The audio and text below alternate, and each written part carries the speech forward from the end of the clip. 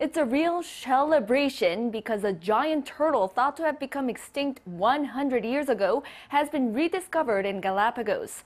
Scientists at Yale University confirmed earlier this week that the giant female tortoise found in the Galapagos Islands was a species that was last reported in 1906 and considered lost forever.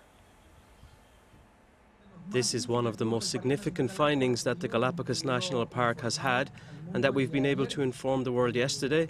It is a dream. It is a hope for a new species of tortoise in Galapagos.